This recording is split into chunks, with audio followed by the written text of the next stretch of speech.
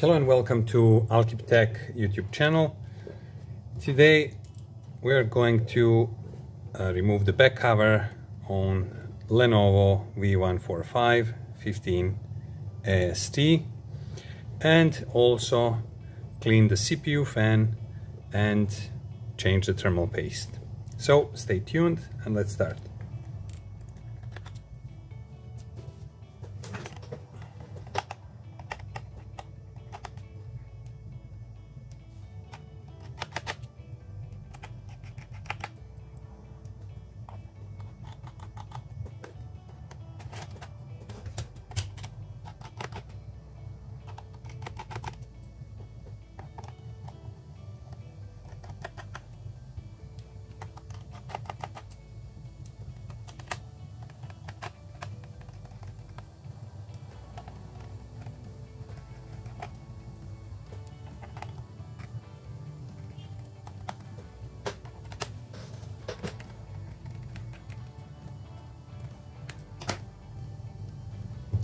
So as you can see now, I sorted on my magnetic pad all the screws as in order as they were on the back cover.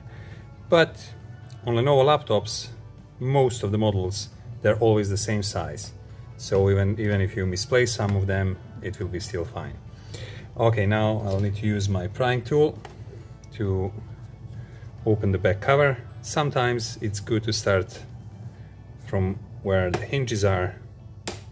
Not always, so we'll see where's the best side. Well, still looks like should be here. Okay, that's it.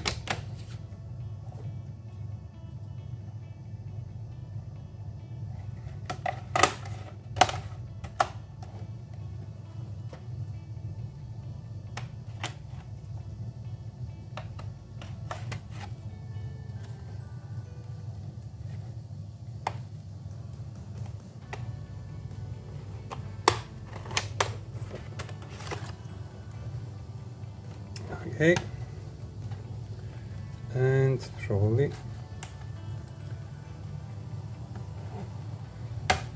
okay here as well.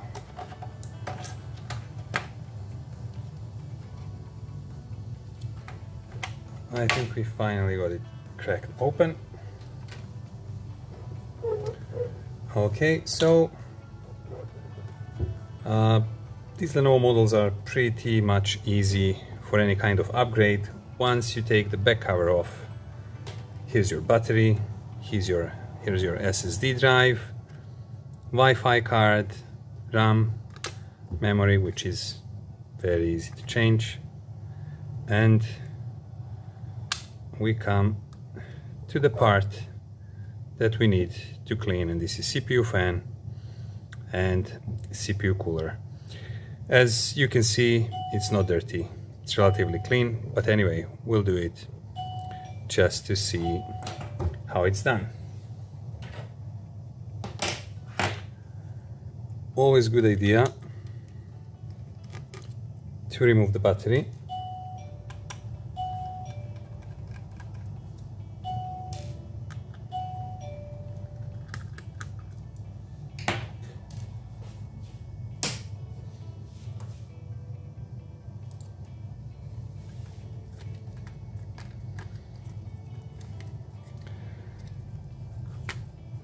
Since the cables on Lenovo batteries are a little bit stiff, it's always good to remove the battery and then remove the screws and then try to push it out a bit.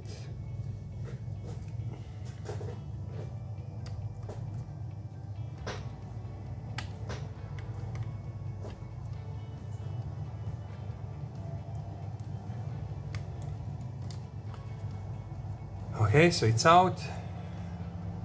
If you want to replace the battery, it goes back in.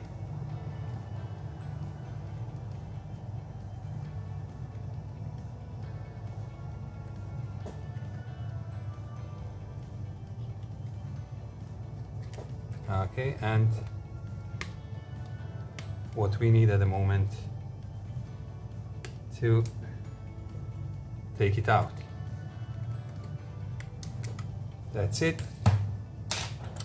Now, the fan itself and the rest of the CPU cooler are not connected, so first we will remove the Wi-Fi wires and then the screws holding the CPU fan.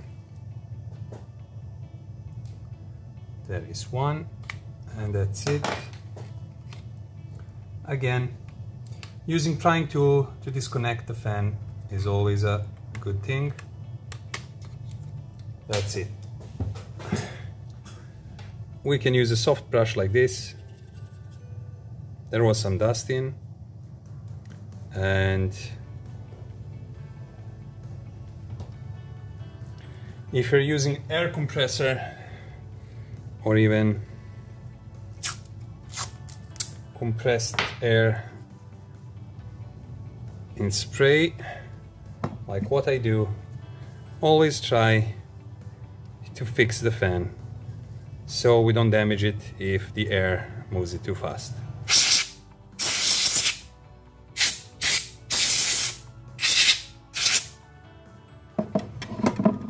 Okay, you can do this with a brush. It needs more effort, more time, and it will not give as good results as with compressed air.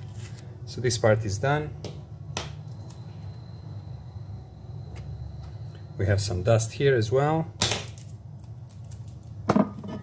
Again,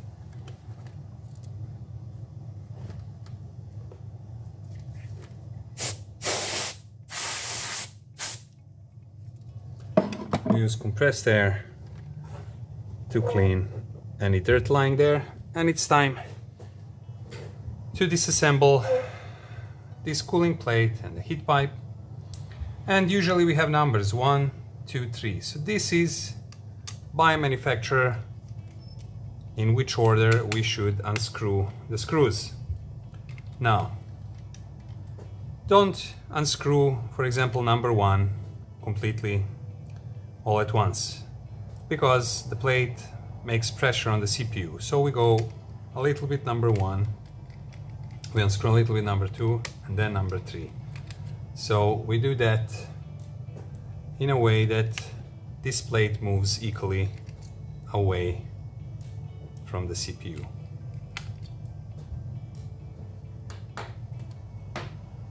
Okay, so here we have it, and as you can see, the paste is dry here as well as on the CPU, and changing a thermal paste once in a while is always a good idea.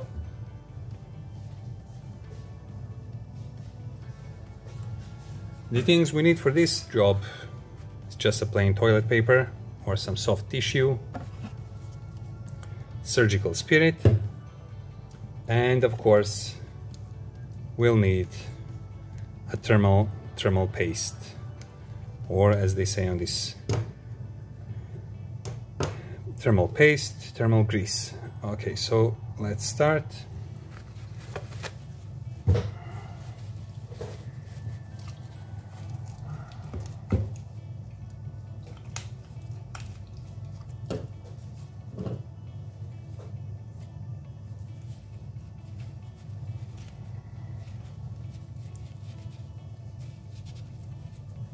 Okay, so you can see how dry it is.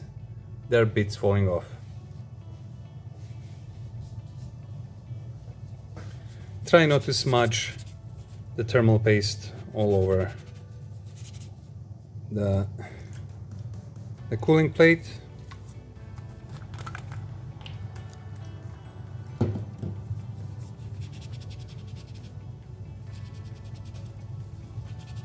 Okay, and this is practically it. Now to clean the CPU.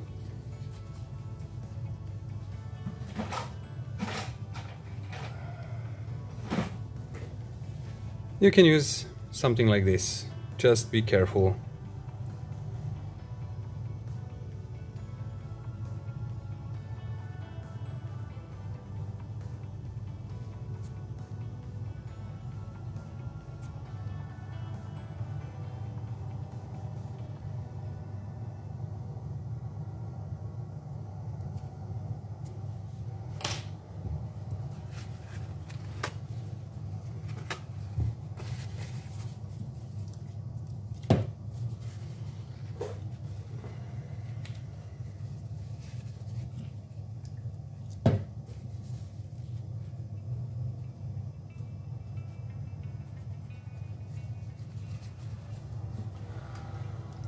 Again, we need to be careful not to smudge the old thermal paste everywhere around the mainboard, especially. If we can keep the CPU as clean as possible, that's even better.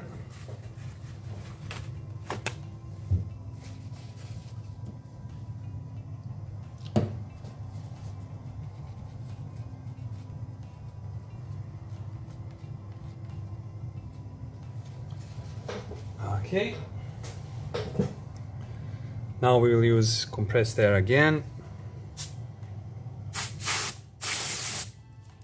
to remove any bits of our tissue, and that's it. Thermal paste time. Now, the best way is just to make a small grain of thermal paste in the middle of the CPU. Now this is more than enough thermal paste on our CPU. You can put even less. And once we assemble heat pipe with this cooling plate, the paste will spread around the square and it will cover the whole surface of the CPU. So there are any special techniques or ways. This is especially for laptop CPUs, which are small, just a grain size, very small bit of thermal paste in the middle of the CPU, and that's a job well done in the end for your laptop. So let's put back the CPU cooler.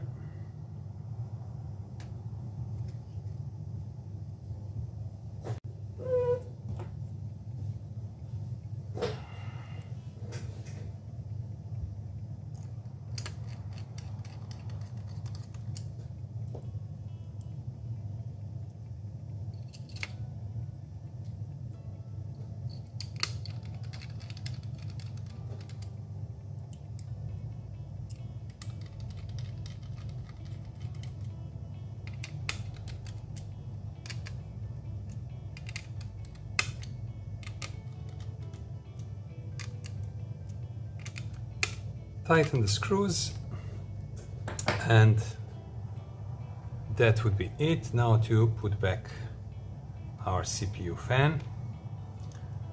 There are guides here, so practically you can't make a mistake. Let's put the Wi-Fi card wires back into the place.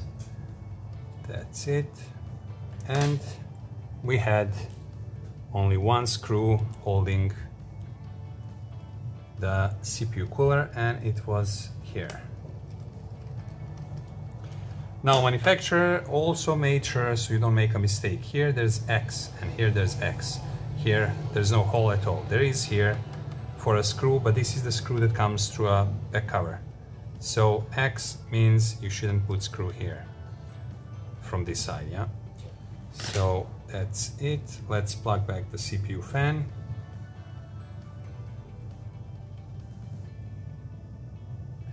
Again, here there are two guides that show you how the CPU fan connector should go back in. And they are matching two little holes from this side. Okay, that's that. Well, that's it. Let's put the battery back inside. With Lenovo batteries, always connect it first, then put the screws, because these cables are quite stiff.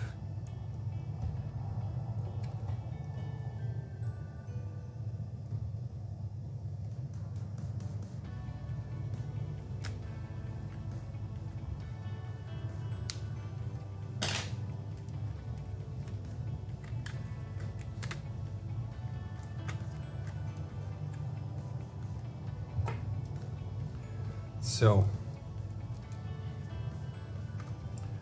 little triangle here tells us that this is the place where to put the screw.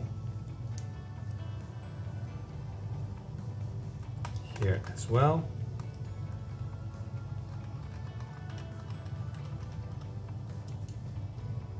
And the last one is here.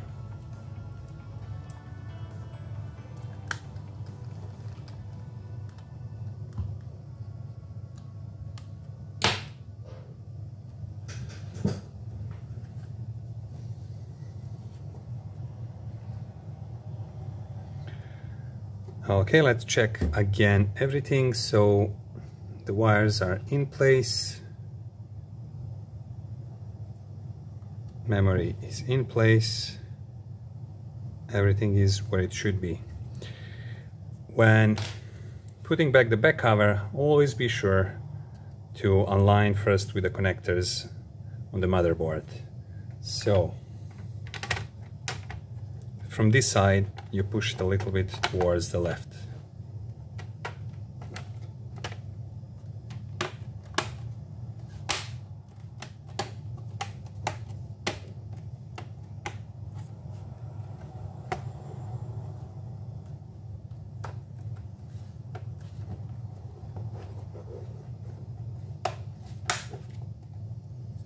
Always double check.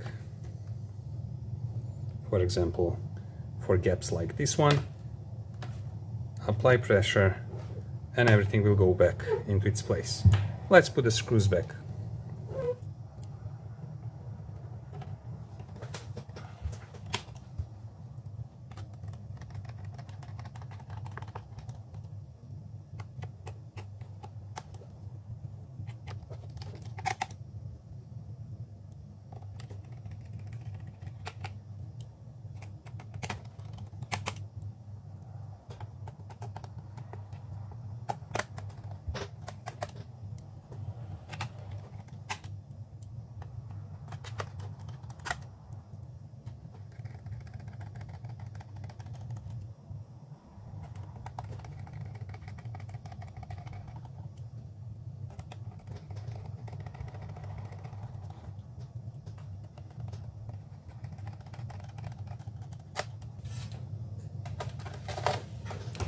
There was a screw missing here, so I'll try and find a matching screw.